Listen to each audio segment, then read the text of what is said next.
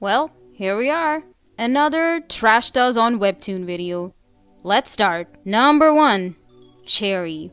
Cherri is a close friend of our main character Eve Mayari, and not a good friend.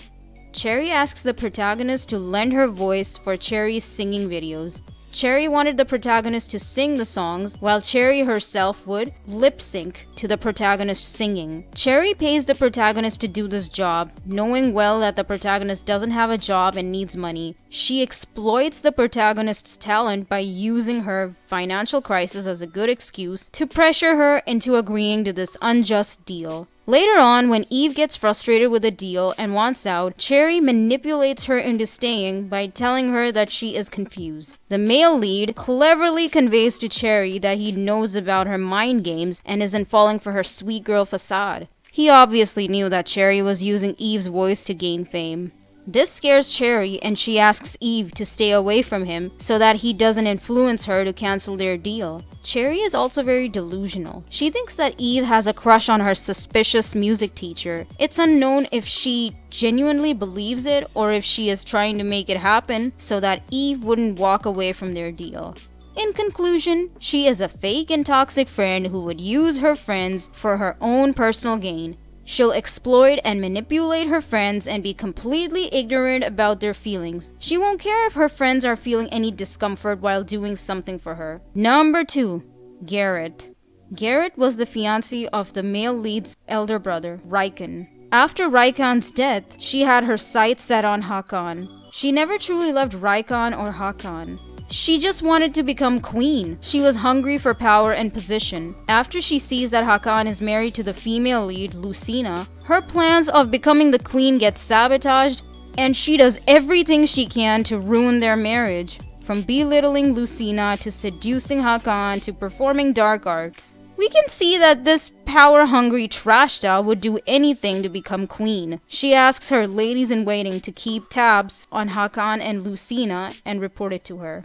Number 3. Natasha. Now this disgusting woman also had an affair with a married emperor, but unlike Rashta, she doesn't care if the emperor loves her. She doesn't love him either. She just wants to get prego with him so that her heir can get the kingdom, and hence she can get the kingdom. She's also been having an affair with another guy behind the emperor's back for who knows how long. She seems like those mentally unstable and manipulative psychopaths. She's just like the emperor. She would go to the extent of framing someone for murder to get power and position. Number 4.